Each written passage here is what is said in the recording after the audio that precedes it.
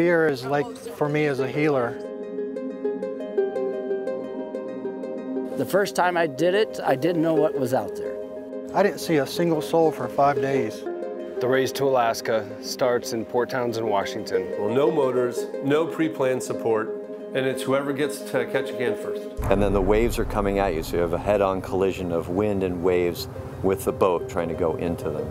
And I'm going to make really, hopefully, careful choices to put myself in the conditions that I'm comfortable in. No matter how ironclad they think their plan is, there's a weakness. There's always a weakness. But I believe that the biggest challenge is not the 750 miles to Alaska, but instead the distance between here and here. I know my wife's sitting in a boat, you know, praying to God that she's going to see me again. Very scared, and sometimes I just have to turn and look the other way or go hide for a while and try not to think about it. Connection is the cure. I'd give my life to accomplish this mission and to help other veterans. I'm Josh Collins, and I'm competing in the Race to Alaska.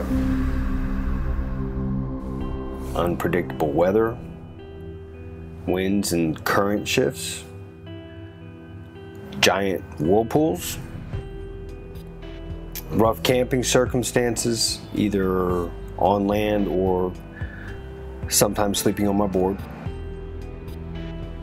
surviving on limited water and food with no human support for over 750 miles, hypothermia, grizzly bears on land, orcas in the water, the fact that I'll be in the middle of nowhere for days and with nothing around me. But if I get in my own head, create my own fear and excuses, I could end up dead.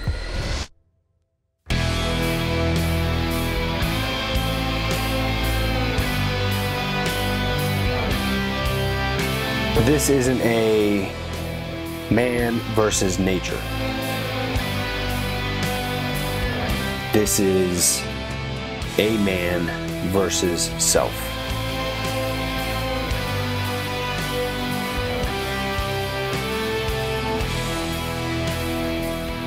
But I'm ready. This is my mission to reconnect, and I will not fail.